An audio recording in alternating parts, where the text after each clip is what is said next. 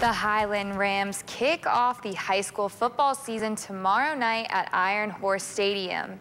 And as the season comes with a lot of excitement and hope, it also comes with its fair share of guidelines. Highland High School takes on Thunder Ridge tomorrow at home, and fans are allowed to be in attendance. Kind of an important game with not a lot of practices in, but at least right now, you know, crossing our fingers about all the time, we're playing. The Pocatello-Chubbuck School District has announced the guidelines it will be requiring for athletic events and activities this school year. There will be a capacity limit at each game, and that limit will be determined by how many people that venue can hold.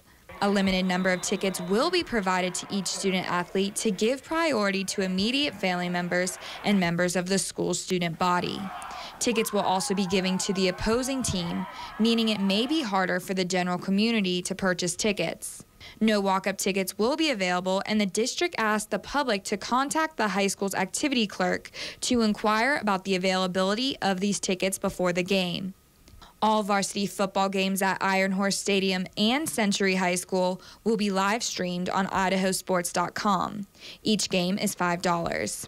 Let's bring it on. I hope we get a lot of new fans, and it's exciting for us. You know, if we're the only show in town, then let's be it. You know, as high school football in Idaho and Utah, we're the only ones in the West. So, you know, if we're going to be a focal point, that's fine. But you know, the kids are biting at the bit, and we're ready to go.